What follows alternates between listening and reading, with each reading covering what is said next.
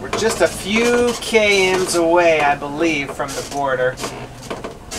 So we thought it would be smart to pull over, double check everything, clean up a little bit, make sure everything's ready for our crossing in case they need to come in and inspect the rig. Squeezing all my mandarins just in case they don't let us bring them across. That way I don't lose my mandarins. If they're already juiced, they're not going to care. So I'm guessing. We didn't do our due diligence and check online before we came across. We even heard at the visitor center the lady recommending a few tips to somebody else. Then we forgot to go back by and get the details. Oh, no. So irresponsible. We're just kind of winging it. Winging it. Story of our life.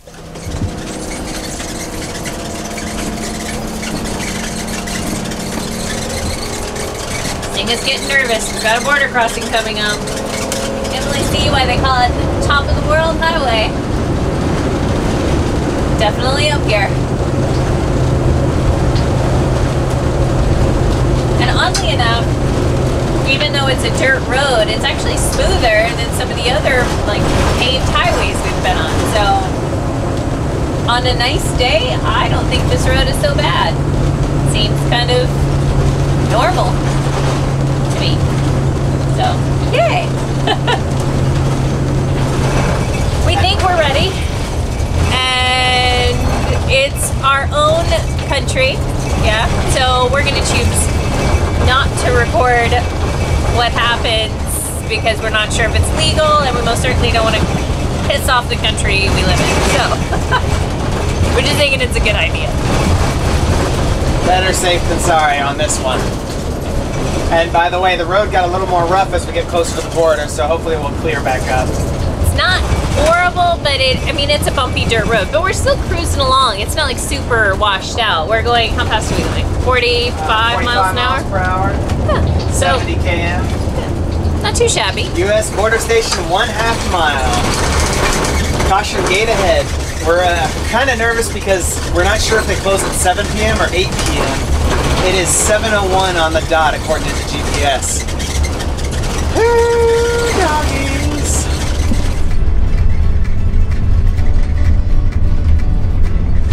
I'm a little nervous. I feel like anytime I've ever gotten pulled over or searched or anything, it's always been coming back into the U.S. And they're always the one that takes my stuff. Woo. And that's what nice pavement sounds like. Yeah, holy smokes. Border closed 9 p.m. to 9 a.m. Office closed. Let's see. Okay, I want to stop here. Proceed to inspection on green light. Yeah. Okay, so till 9 p.m. then? 9 p.m. 9 p.m. for this time of year as of right now. So there you go. That's what it said. I mean, that could change anytime. Yeah. We're way out here. Green light. Green light. Okay. See you on the flip side. Excellent. Thank you so much. Oh yeah, Thanks. appreciate it. Nicest Border Patrol agent I might have ever had. Yeah? Yeah, oh yeah. Yeah, he was so nice. He, of course, asked all the obligatory questions. Are you carrying any firearms? Did we have any raw chicken? Because of the whole bird flu thing. He did say technically apples aren't allowed, citrus isn't allowed. Unless it's, so he said apples, unless they're in season. He said there's all kinds of like extra details. He said check the website, and he's like, it may or may not be updated, but he wasn't too particular about any of it, just mostly the raw chicken thing and of course firearms. And then did we acquire anything such as alcohol, which we only bought a 6-pack recently, so that's all we had. So no biggie there. No biggie there. They didn't. He only asked about what we acquired in Canada, so not what we had before or anything like that. yeah. And we asked for more information, but we don't necessarily want to ask too much. Yeah. How's all of our other liquor that we brought in from Right. the United States? Is that okay? Like once you're at that border crossing, the last thing you want to do is offer up too much information. Yeah. So, We just got to this instant rest area right when you pull over, so we're gonna get out and take a peek and take a breath. That was always, it's always a little stressful. the obligatory welcome to Alaska sign photo. Oh, yes. There you go. We'll just say welcome to Alaska. Oh, sure. Me? Right now? Yeah, hold on. Oh, Singer got out. Oops. Hi, buddy. You have to go said, uh-oh. Okay, you ready? Nope. We got a leak. Nuh-uh. Yeah. Leak from what? I don't know. We have air leaking out of the tire. It's coming out pretty good. Yeah, I can hear that. I had bought some quick spare tire junk. Unfortunately, it says emergency flat tire repair for small tires. I don't think this classifies as a small tire. No, but I think something's better than nothing. Something's probably better than nothing, I hope. Ah, found it. Big one? It's a nail. Is it? Yep. So you're supposed to leave the nail in or take it out? I can't remember. I don't know. Oops. That's a bad one. We'll try the slime because that's all I got. Our tire pressure monitor, though, it was working because it was telling me that I had low pressure, but I just thought it was due to the fact that we were climbing mountains and the temperature is kind of hot, but yet kind of cool in the shade. It actually worked. Shake can, do not remove puncturing object. Oh, do not remove puncturing object. So there's the answer for that. Do not remove the screw. Screw nozzle into valve until contents dispense. Inflate until can is empty and rim is off the ground. It's acting like it wants me to take all the air out of the tire. And then you're supposed to re-inflate it? Then you re-inflate it with this can, which is why this is made for a small tire. I'm afraid to do that. No, because it's such a big tire. Yeah, that's 90 PSI. It's only at 85 PSI right now, so it's only lost a little bit. We probably could make it another couple hours. I don't know how far away chicken is. Here goes everything.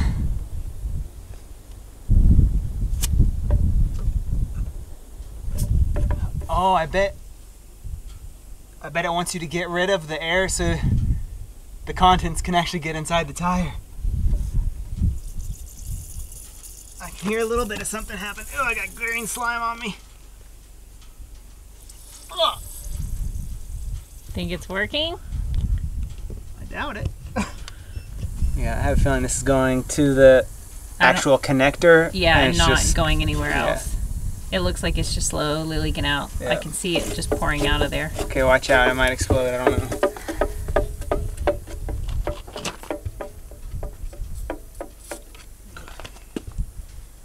Well, that's a fail.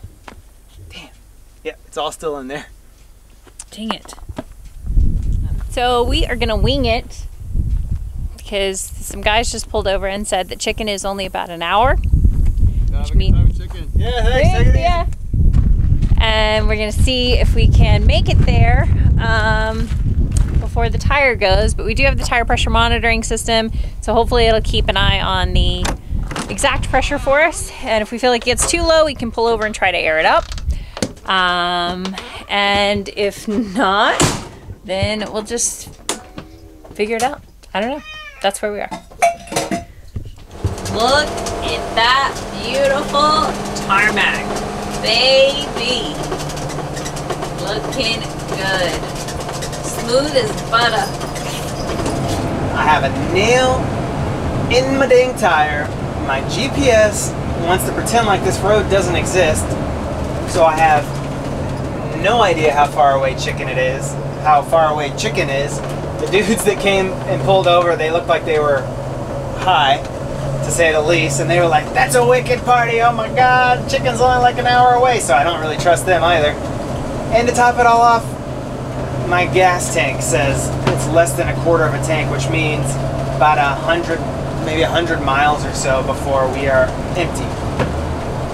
Needless to say, things aren't looking so hot, and we could potentially be up shit creek, excuse my French, without a paddle. On multiple levels. Yeah, cell phones don't work. Yeah, this is the one downside of not really ever planning very well, at least. Sammy's definitely starting to feel the stress of everything compounding. And I agree, the gas thing is... and the AC doesn't work, so it's hot. Damn it. Yep. It's getting frustrated. It's gonna get good. Pretty soon we'll get the, like, he runs it all together and he comes up with every curse word he's ever known and just crams it into one solid word. It's very interesting. If we get there, we'll try to capture it. We just hit 51 PSI, so that's almost half. I'm gonna go ahead and pull over at the next pull out and see if my air pump can maybe handle it.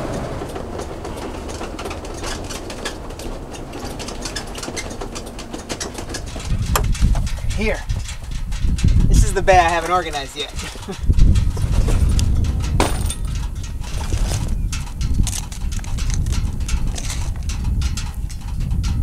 Do not pull here, okay? Okay. This thing is legit. Woo! Yay, welcome to Alaska.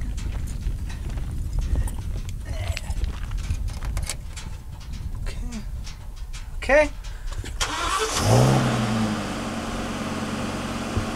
Love Jason, but sometimes he can be a bit of a Tim the Toolman Taylor. I don't know if you ever saw Tool Time. That's kind of Jason. Or if you've seen our How Not To videos, then you kind of know why I'm nervous. I gotta turn it on.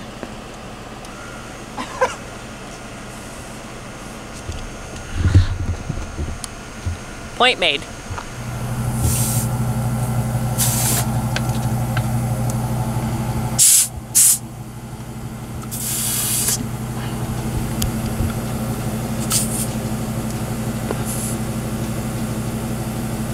I'm not a fan of this stupid braided thing. I can't get pressure on. Ah, come on. Woo! I know this is working.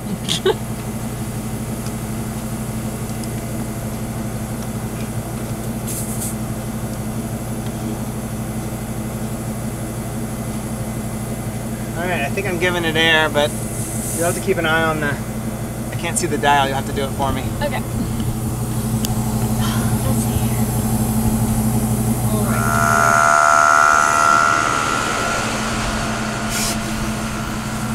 What do you think? Is it working? I don't know. It was higher before and now it's lower. So maybe you're just losing air so fast you can't. Well, I keep moving because this stupid braided connector from the tire.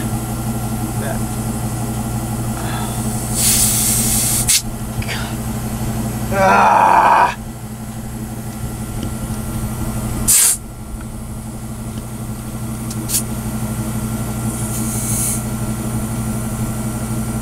The exhaust is right here. It's Not ideal. A whole lot of crap.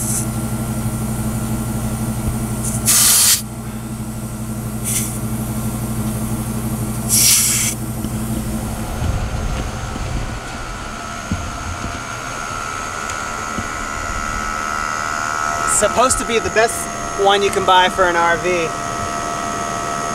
And obviously I didn't read the directions, so I think this one actually can screw on and maybe that'll fix my problem. Duh. Maybe he won't have to curse so much. I'm not judging. Not judging.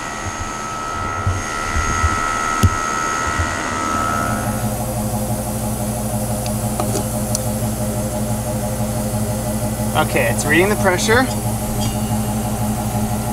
Woo, that would be bad.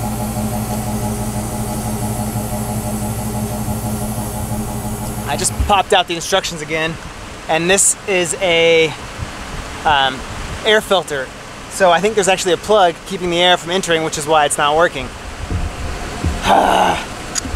Learning under pressure is never good. Move temporary protective red plug. Oh, there you go. Install inlet air filter into compress its air inlet port.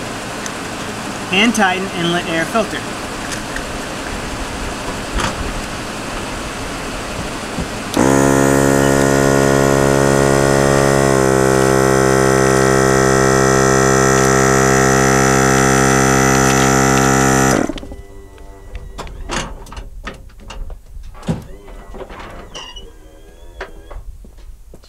also low on fuel.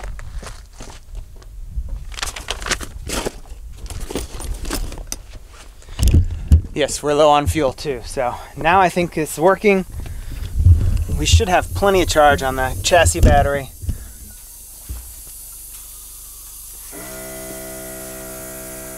Now it's going.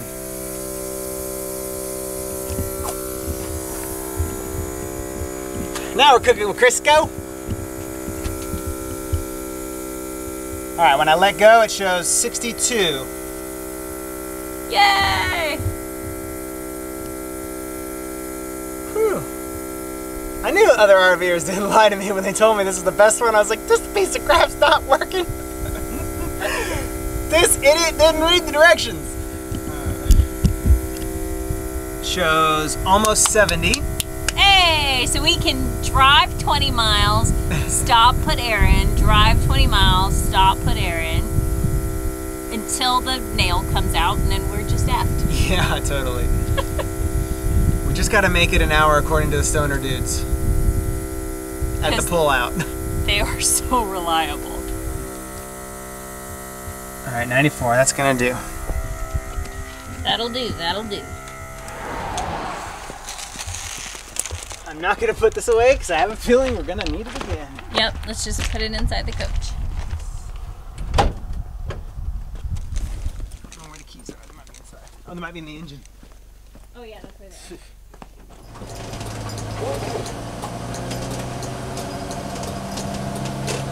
Oh man, my tire pressure monitor just told me it's at 20 psi. Which means it's not holding at all. 20 psi, yeah. So that must mean that the nail has come dislodged, or it's just torn a complete hole in the traction or the tread. I did see a sign we're 30 miles from Chicken, so I'm just gonna go 15 miles an hour, be there in an hour and a half, and there's no cell phone. I don't know what else we could do. There's probably nothing else we could do, so this is what we're doing. It's official. Oh, and the road turned back to dirt, so we lost our beautiful tarmac. So I'm sure that's not helping at all. Not even a little.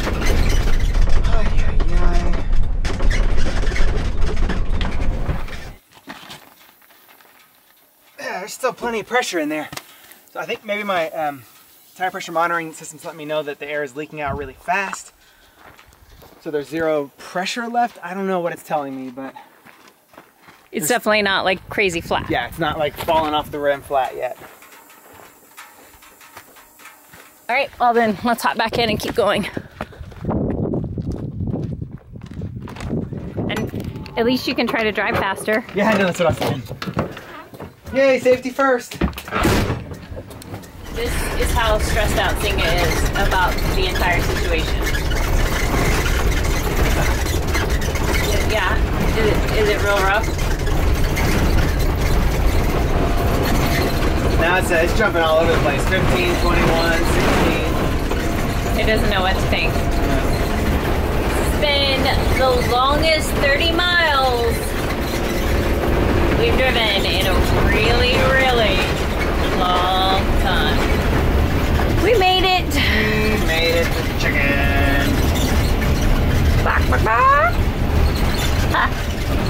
Here's the deal. We got a kit, and the guy said this is the kit you want to have if you have an RV. It's got these things. It's got some rubber cement. It's got a screwy drilly thingy, and it's got a plugger. Yep. Yep. It's a screw or a nail? Yeah, it's a screw. It was a Phillips head.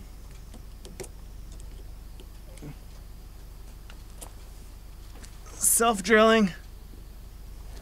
So far, so good. This thing, I'm not flipping you off, I promise. I can't believe there's not like air just like rushing out of there. He said you can't damage it. This way. There's your air. You know what I should do? What?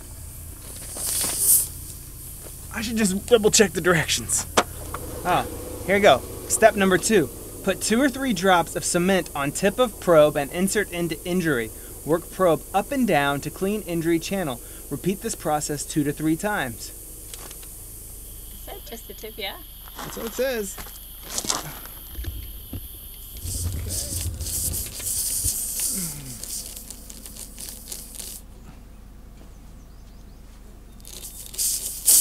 Don't leave it there too long. It is rubber cement. Oh, yeah.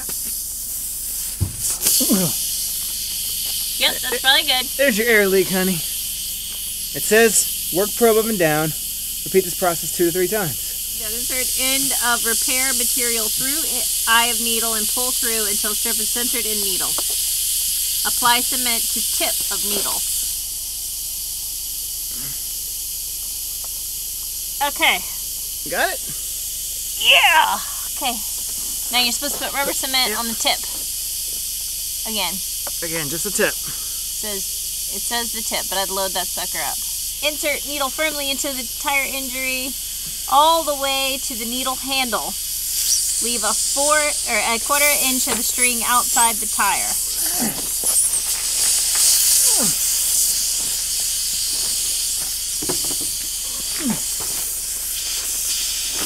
Good Lord. Yeah. Okay, so you're supposed to squeeze it all the way in there until there's only 1/4 inch out. That's what it says. I don't know if my hole's deep enough.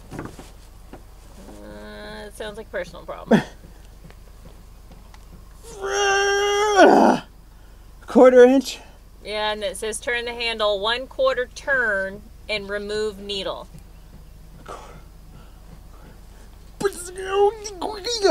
Okay. Turn it a 1/4 turn and remove handle? Uh-huh. Okay. Yeah. Can you guys see what I'm doing? Yes.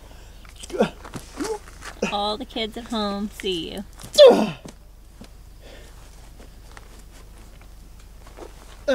Then what? Okay, then it says cut insert 1/8 an inch from tread. Why didn't I just push it in further? And then it says inflate tire to normal operating pressure and test for air leaks. Then take tire immediately to a professional. Is that what it says? Full service tire shop where permanent tire repair can be performed according to RMA guidelines. This just looks dangerous. Yeah. And that whole thing about taking it to a professional. Yeah, we're gonna do that. Well, We might get there and they might say, oh, you're gold, but you know. yeah. We'll go get a second opinion. We'll start with that. God, I cut myself a little bit. Did you really? Yeah, just a little bit. Where? Right there. See that? I'm gushing blood. Can you see that? Finish up so we can go have a beer. Okay, I'm done. Now I just gotta air it up. I just want to thank all of those out there who believed in me. This is for you. Believed in you? This is thumbs up. I'm gonna go air her up. Oh. Grab yourself a Band-Aid while you're at it. Oh, thanks. Just don't use any of the local water. It's got E. coli.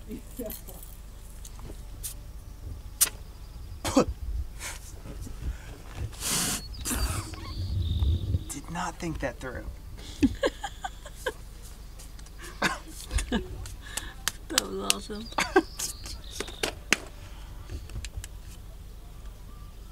PSI. Okay. 84. Well, 83.5. Put my pressure monitor back on. Okay. I think that wraps up